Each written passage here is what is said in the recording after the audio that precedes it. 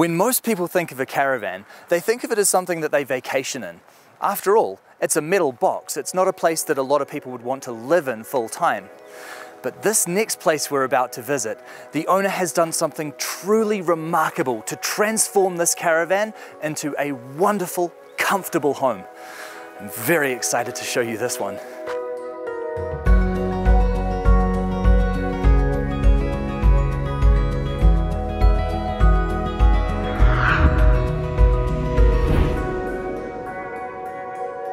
Hey Corwin. Hey there.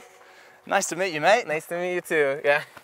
Now this is your home, isn't it? Yeah, it looks like nothing from the outside, but it's what you could do with a very small capital. Everything's recycled and found in it. I only spent $1,000. How did you actually come here to be on this property? This is a really beautiful place we're in right now. The place that I was living, I was collecting pieces of wood that I collect in the forest. My landlord didn't like how much I was collecting. Basically, he gave me a 10-day eviction notice. And so I had to get everything off the property and also find a house. And so I already cleaned out this trailer and I just went to work for 10 days. My dad came out for a day or two and we just completed a new house for myself. And what happened was Caleb, who I met a year ago, I didn't have a place to park this and he invited me to this property. And the nice thing is, for most of my time, I don't really like being in a house and I actually like being outside, and so I get to explore the creeks and the forest and eat lunch by the trees, and that's where I spend most of my time, and I sleep and cook and write and hear. And what an absolutely incredible place to be able to do all of those things. But the reason you're collecting all of these materials is actually because you're a natural builder, aren't you? My passion for nature and I went to school for visual art sort of all merged together into like natural building and really making creative homes that aren't just houses but actual like art pieces that people can live in. Through really living in a space, you're actually like sculpted by the environment. The sculpted environment, I feel, actually influences the way we present ourselves in the world. It's like a second skin in a certain way, and so you want to grow into your second skin and like really put intention into it so that you're becoming your house in a certain way. And by putting that intention, you can actually find a new way of being in the world, I guess. I absolutely love that philosophy. I could not agree with you more about that. And that just makes me really, really eager to see inside and see what you've done. No way! I was not expecting this. This is incredible! Yeah, there's a little bit of a disguise on the outside. The inside is, yeah, again, like I said, this is where I just put my energy. Everything is just done so beautifully, and I'm such a fan of this incredible woodwork. Is that hiding a water bottle? Yes, exactly. And so it looks like it's coming out of the stump almost. This is a little piece of bamboo that if I need to get water over here from a bigger gallon, I can do that. Yeah. The smell in here is just, it's filled with that really lovely wood scent, isn't it? Yeah, and I left all the wood natural using edible finishes actually, so it's like completely natural finishes. I left all the cedar raw so that it really actually like absorbs any toxins, and it can also like purify the air and prevent any pests or mold. So this was all just made out of bits of wood that you found? Yeah, I mean, they're all reclaimed things. Some reclaimed things I bought. But yeah, basically walking in the forest, job sites, a lot of this stuff probably you wouldn't notice, but with a special eye and really accenting its beauty, really like appreciating the tree branch for what it is. I feel like I've shown its beauty in that way. One of the things that immediately strikes me when I walk in here is just this incredibly calming sensation. And I think that comes from when you're in an environment that just has all of these wonderful natural materials, and when they're almost left in kind of an organic state. It's sort of like being in this beautiful forest home, isn't it? Yeah, and not only is it the natural materials, but I feel like I've really intentionally made this sort of a womb space, and so really creating this circular feel, and also intention in putting all these little altar pieces everywhere in a certain way to show the sacredness and appreciation for nature and like letting it shine. I'm not doing a lot of the work. I'm actually like finding things to do the work for me. So what about the practical elements of living here? Cooking, storage, all of that sort of thing? Storage, I have a separate storage space for tools and backpacking gear. For the stuff that I need more accessible. I have these shelves where I have like small cooking gear. Like I like to have handmade stuff, and then cooking is actually comes out here, and it's just a small propane cooker, and that's really all I really need. And yeah, over here I have like my mini apothecary where I have all my vitamins and supplements. So, and it's all friction fit so that if I'm driving around it doesn't open. What about a refrigerator for food and stuff? Yeah, this is a small refrigerator. I again upcycled and then put tongue and groove cedar on the outside, and then I also can slide it out like this and use it as a chair for my desk. I've never seen that done with a fridge before, but that is so cool. And that actually looks like such a great workspace as well. Yeah, I made it so it's the right height for me to write. I can put my computer here to draw stuff or have as a reference guide. It's a kind of a funny thing to use, but a refrigerator works as a chair. Now that plane over there looks like it's got a bit of history. Yeah, actually, this is my great-grandfather's. I come from like a tradition of builders. My dad was a builder.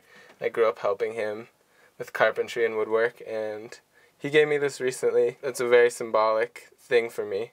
And I absolutely love this piece here. This is such a unique feature, and when you walk into the house, your eyes just immediately are drawn to that. Yeah, so this was again trying to honor the integrity of the tree. Basically the idea is like a DNA strand connecting nature and humans.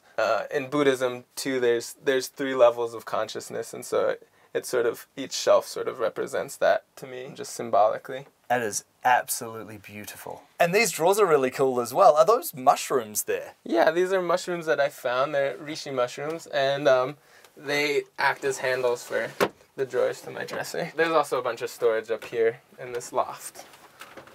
Or it could be a guest bedroom if you want. And so then under that loft, you've got your bed and seating area here, and that just looks so comfortable. Yeah, and actually, because I'm so interested in creating like womb space, I actually made a certain contraption to make this more like a womb space. It's a pretty simple design, but it basically, the bed hugs you in when you're in there. You can really feel like you're being cradled, and really that comforting environment of really being held while you sleep. I have never seen anything like that before.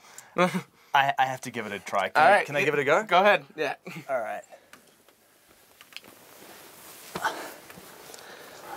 Oh, that is amazing. Do you feel cradled and hugged? I don't think I've ever been in a more comfy bed in my life. This is really special. What a cool and clever idea. Being in that bed and being in this space, there really is just something incredibly comforting about the feeling of this home, isn't there?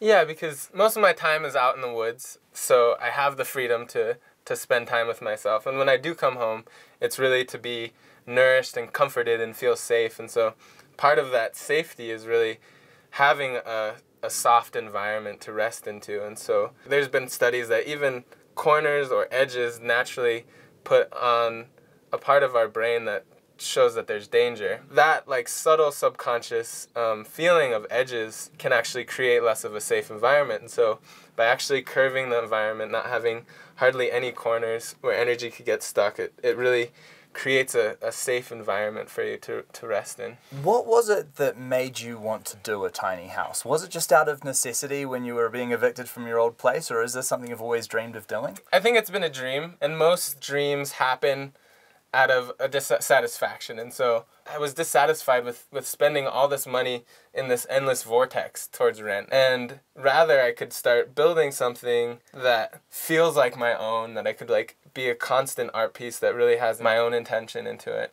Also, my money's not just going down the drain, and really settling down and like just being satisfied with having a place to sleep, a place to cook, and a place to use the bathroom. And that's really all we need a house for, and the rest of the time I would like to be spending really following my passion and doing things that really benefit the world, and not just working some shitty jobs. And speaking of that, where is the bathroom? Because it's not in here, is it? I mean, it's a pretty simple compost toilet out in the forest. It has like a little nest. And you've got an outdoor shower as well? I either use Caleb's. I also have a gym membership where there's like a sauna and a steam room, which I actually prefer more. There's also something about a space like this that just allows you to weather any storms, because it doesn't matter what happens in your life, you've always got this place to retreat to. Yeah, one thing, actually, there was a forest fire near here. Luckily, it didn't make it all the way here, but really I figured like all these houses could have possibly burnt down, and I had the option to just hitch my house on my truck and take it into town, and that freedom is really liberating. When I saw this place from the outside, I was absolutely not expecting anything like this inside. I am so incredibly impressed with what you've actually managed to craft here. And the fact that you've done it in 10 days and with only $1,000 is absolutely remarkable to me. Congratulations on a spectacular project. Thank you. Well done. Yeah, I hope it inspires people that they could build a house with a very low budget and really make their dreams come true. There is an undeniable level of creativity and spirituality that's gone into crafting this home. And when you think that all of this has been accomplished from within what is on the outside a relatively unremarkable caravan is absolutely extraordinary to me.